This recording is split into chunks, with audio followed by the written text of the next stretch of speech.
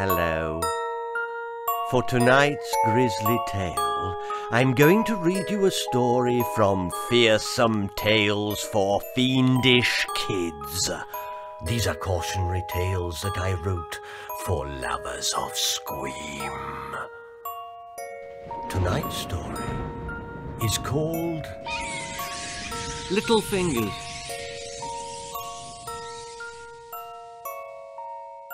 There is only one thing a boy loves more than his mother, and that is his thumb. Daffyd Thomas's thumb was a misshapen stump, sucked out of all recognition by his lick-lapping lips and powerful cheek muscles, puffy and white like a bloodless sausage, nailless and gnawed, with two raised welts on the knuckle, where his front teeth pressed down on the bone. Daffyd was never to be seen without his thumb in his mouth. He ate with his mouth full, he worked with his mouth full, he even spoke with his mouth full, which, as you all know, is most unpolite. "I love the taste of my thumb," he mumbled through his bottle-stop digit, which roughly translated as, "I love the taste of my thumb." His mother couldn't understand a word he said.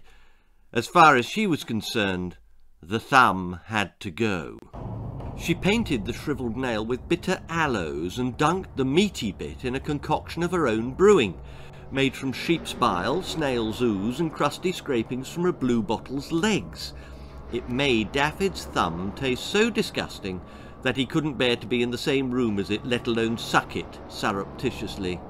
Daffyd was cured.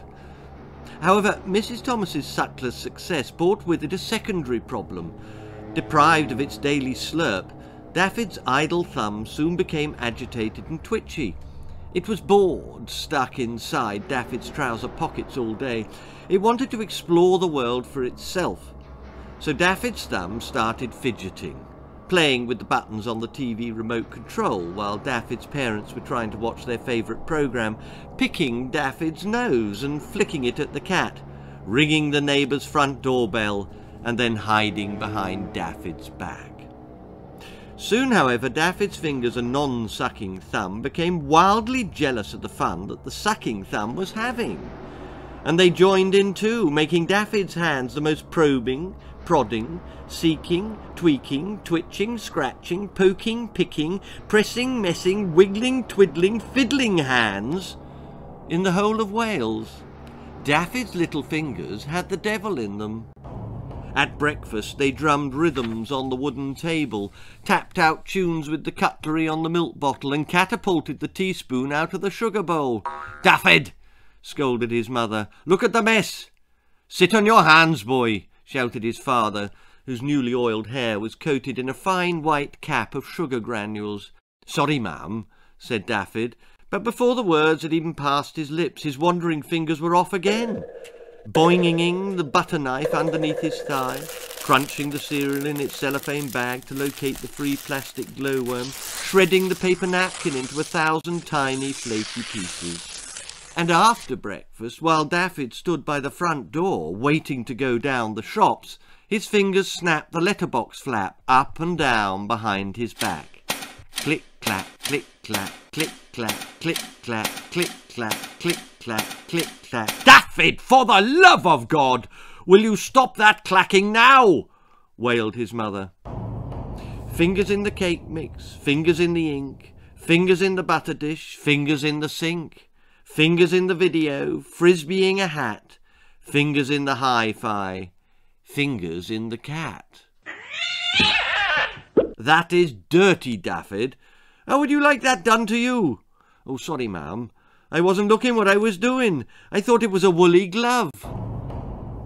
Fingers pulling loose threads out of jumpers, fingers knocking knick-knacks off a ledge, fingers plucking stuffing out of car seats, fingers stripping leaves from Dad's front hedge, fingers leaving apples down the sofa, fingers peeling paper down the wall, fingers testing meat knives for a sharp edge, bloody fingers dripping through the hall. "Daffyd, please!" screeched his exhausted mother. "But I'm dying, look you, ma'am," said her bleeding son. "Well, it will serve you right for fiddling if you do." Daffyd's little fingers were a finger-clicking nuisance, always on the sniff, always scratching, scribbling, scrunching and scraping, and always irritating. His parents were persecuted by them day and night, and so it was, one day, that his mother announced to Daffyd that she and his father were taking a holiday on their own to escape from the fiendish finger-fiddling. "But who will feed me?" asked Daffyd pathetically. "Your Granny Gwyneth," said his mother.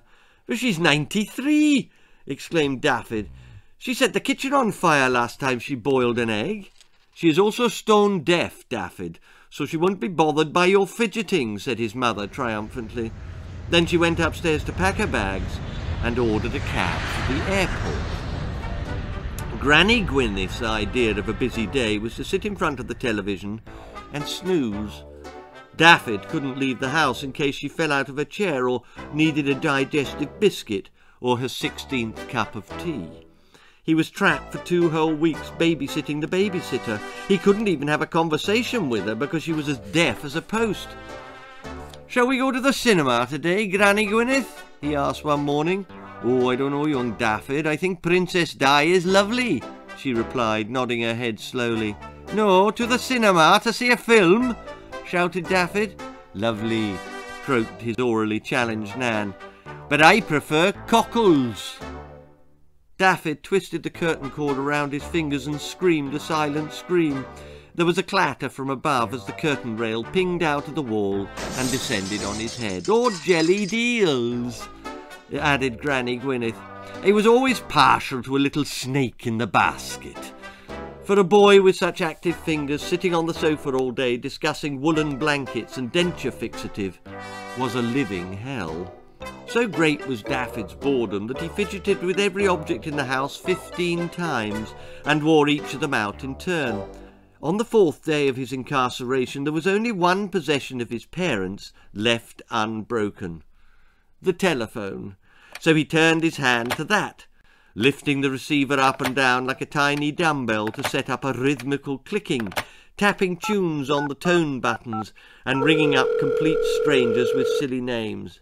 "Hello, is that Mr. Smelly?" "Yes. Who's this?" "You're Smelly, are you?"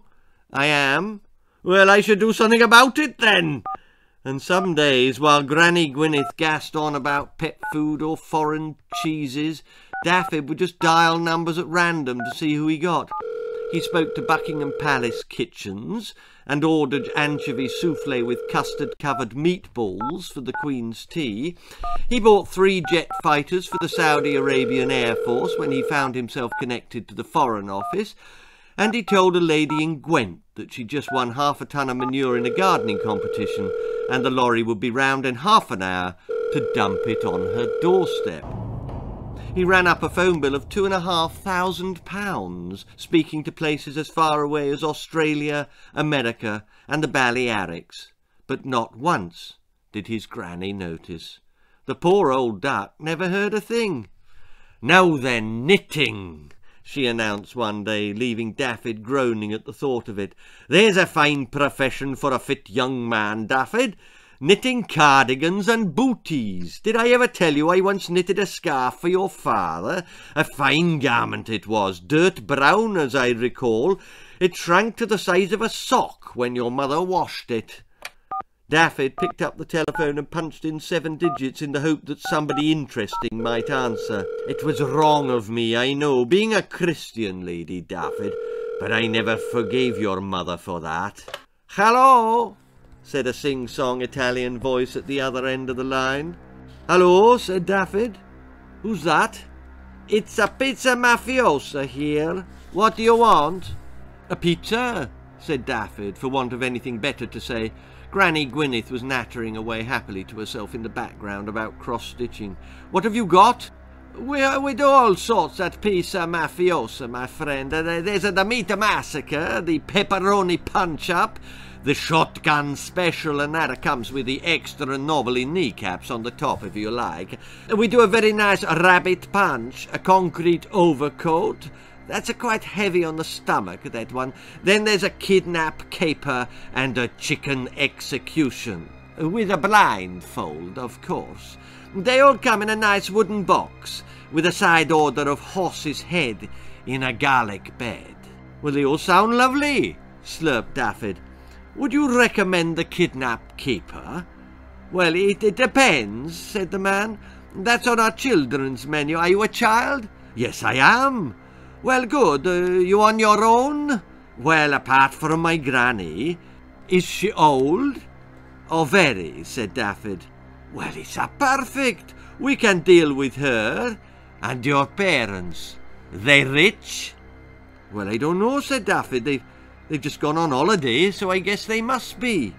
Okay, one kidnap caper on its way, said the voice. Don't move. Where is you? Daffyd told the man from the pizza shop where he lived, put down the phone and licked his lips. He loved pizza. He could get his fingers nice and sticky. When the doorbell rang 10 minutes later, Granny Gwyneth was reminiscing about the Blitz in World War II, one of her favourite topics of conversation. Oh, those were the days, look you, she smiled dreamily, singing songs in the shelters while the bombs burst overhead, eating powdered eggs and bully beef sandwiches.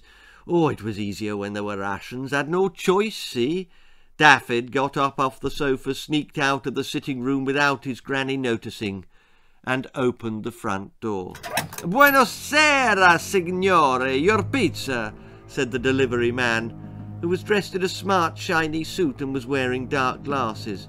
A kidnapped keeper, salivated Daffyd. Oh, I can hardly wait. Where is it? The man had nothing in his hands. The van, he grunted. Now! And he produced a machine gun from behind his back. Oh, the pizza's in the van, is it? Guessed Daffyd. Too big to carry on your own? Shut your mouth and come with me, ordered the pizza delivery man, driving the muzzle of his gun into Daffyd's ribs. Oh, whatever you say, said Daffyd, setting off down the front path towards a long black limousine parked in the road. That's a very impressive vehicle, said Daffyd. Most people round here deliver pizzas on clapped-out motorbikes. Business good, is it? Get in, growled the man with the gun. But Granny Gwyneth, I've left her talking about the war. In, barked the Italian, ducking Daffyd's head through the open door and pushing him roughly across the back seat. One move and your pizza topping. So, how much is this pizza going to cost then? Asked Daffyd as the limousine screeched away from the curb. Everything your parents have got, smiled the man from Pizza Mafiosa. Ciao for now, bambino. Then he rifle-butted Daffyd across the side of his head and knocked the muddled Welsh whelp into the middle of next week. Daffyd had been kidnapped. The next day a ransom note plopped through the letterbox, but Granny Gwyneth didn't hear it. She was still sitting where Daffyd had left her when he went to the door to collect his pizza, still prattling on about the war to an empty sofa. Mind you, Daffyd, the nights were terrible cold and the fuel was scarce. We used to burn rats to keep us warm, look you. So the ransom note lay unopened, which was a shame, because it read, We have got your son. Enclosed is one finger to prove it. Come to Piccadilly Circus with £10,000 in cash tonight, or we'll chop off another one. The Pizza Papa. In the envelope was Daffyd's little finger, stiff, cold, and white. The next day another envelope dropped onto the doormat and was missed by Granny Gwyneth. She was still talking to herself. Did I ever tell you about the day Di died? That was a sad, sad day, Daffyd. Another day, another finger. And so it continued for 7 further days. Daffyd's fingers posted through the door at 9 o'clock every morning and sniffed by the cat, while Granny Gwyneth wallowed in nostalgia in a comfortable old armchair in the empty old lounge. The deliveries would have carried on forever, until Daffyd had run out of fingers, of course, had not Mr. and Mrs. Thomas returned home from holiday. You can imagine how surprised they were to find their son's fingers on the doormat. You can imagine how surprised Granny Gwyneth was too. "Well, I thought he was in the room with me, so I did," she cried, "sitting on the sofa." Mr. Thomas paid the ransom immediately, and Daffyd was returned the following morning. "How are you feeling, Daffyd?" asked his father. "Well, not with my fingers," said Daffyd, holding up his stumpy hands and wiggling his one remaining thumb. "Still, look on the bright side," said his mother. "You won't be fiddling no more, will you, Daffyd?" "I don't expect I will, ma'am," said Daffyd, slipping his lonely thumb into his mouth and comforting himself with a long, soothing suck. "Oh, Daffyd," chided his mother, "I am very disappointed in you." She slapped his wrist. "I thought you'd grown out of that filthy habit, boy."